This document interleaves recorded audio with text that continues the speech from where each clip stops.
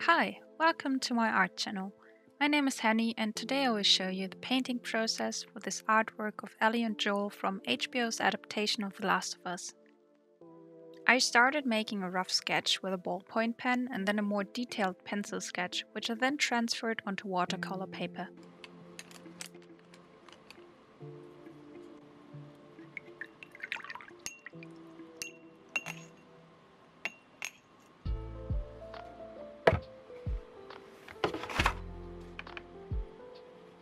When transferring onto watercolor paper, I make sure to only use the outline and as little details as possible, as the lead from the pencil might mix with the watercolor paint and make it muddy.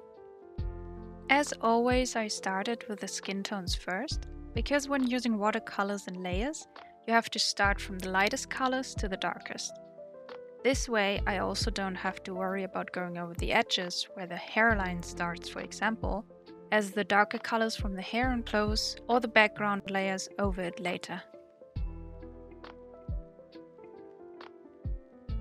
I absolutely adored the series and wanted to do a little fan art piece of one of my favorite scenes.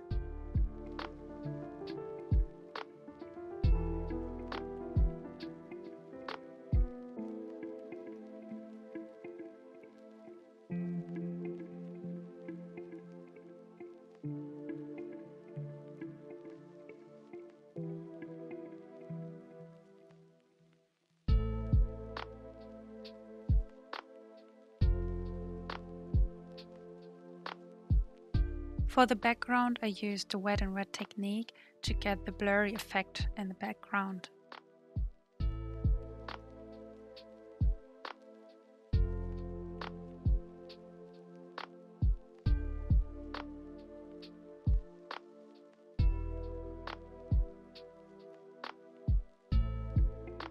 Then I started to add shadows and more color to the faces. It's that part of a portrait painting where it may look really wrong because the darker shades of the painting aren't there yet for the contrast. Sometimes I do the hair in darker colors first and then add in the shades to see the whole painting in the bigger picture. But I've learned to trust the process.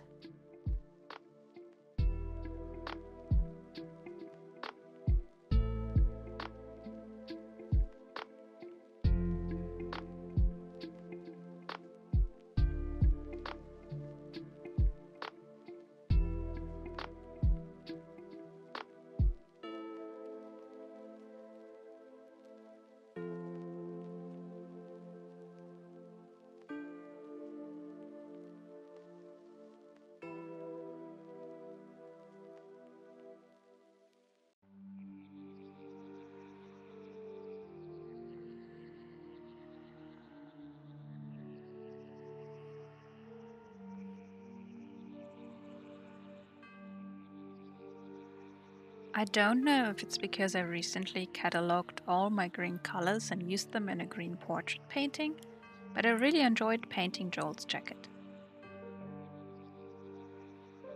I mixed green apatite genuine, which is a granulating green color from Daniel Smith's Primatech line, with a dark blue shade to get this green color. Because the mix is granulating, it gave the jacket a nice texture, especially when working in the shadows and creases.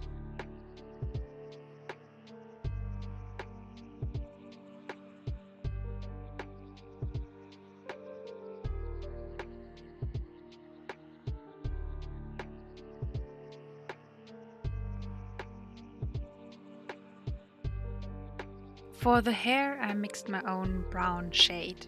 First, I lay one layer of a lighter brown shade and then go in with a deeper dark brown to get the texture of the hair.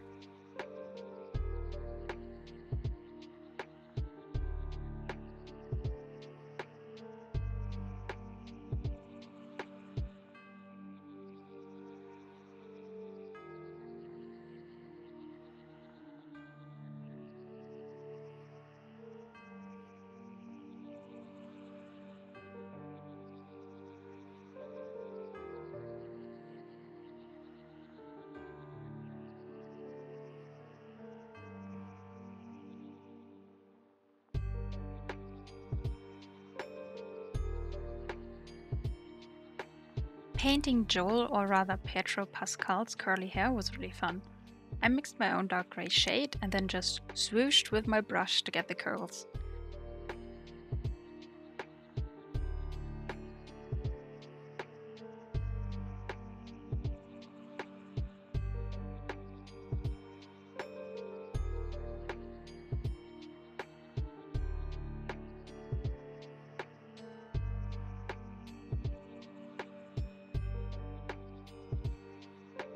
I used the same shade I mixed for the hair, also for the beard or facial hair, and added white gouache for the grey or white hairs on top of it.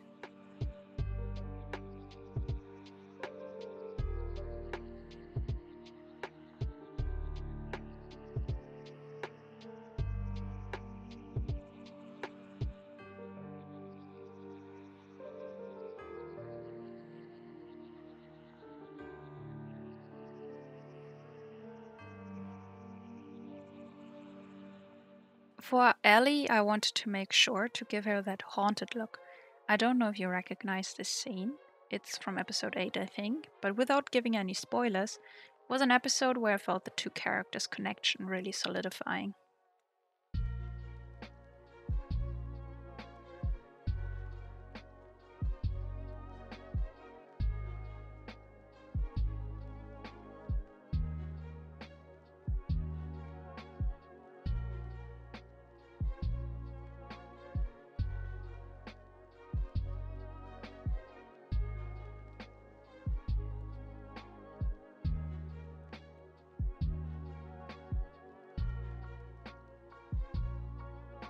At the final stage of the painting, I tried to add contrast and a little bit of detail with a darker shade, either with watercolor, a dark colored pencil, or with a dark fine liner.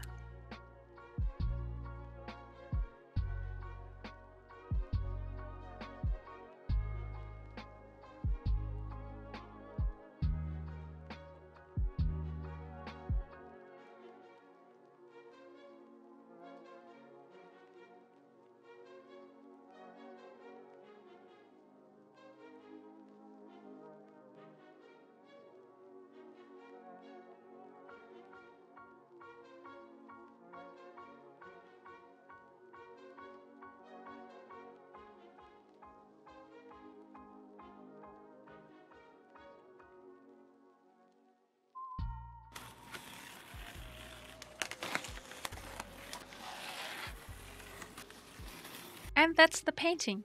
I gotta say, I'm really proud of this one. I absolutely love doing fan art, no matter what fandom or franchise. I've done fan art watercolor paintings for Star Wars, gaming related, Disney movies, and whatnot. Watching an awesome series and then being inspired to paint is one of the best feelings. And this one was fun to paint and turned out really well. And as always, thanks so much for watching, and I hope to see you on the next video. Bye!